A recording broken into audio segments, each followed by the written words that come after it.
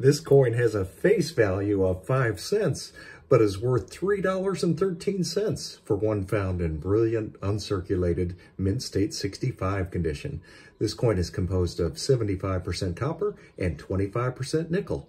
898,812,000 were produced, and this coin's weight is 5 grams. We are currently enjoying a look at the front of the coin, or you may call this the obverse of the coin, or simply heads, where we see In God We Trust, Jefferson, Liberty, 1989, the mint mark P, that represents the Philadelphia Mint. That is where this coin was produced.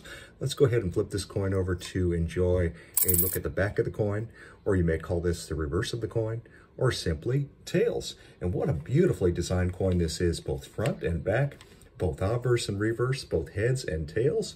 We see E pluribus unum going across the top. We see Monticello, 5 cents, United States of America.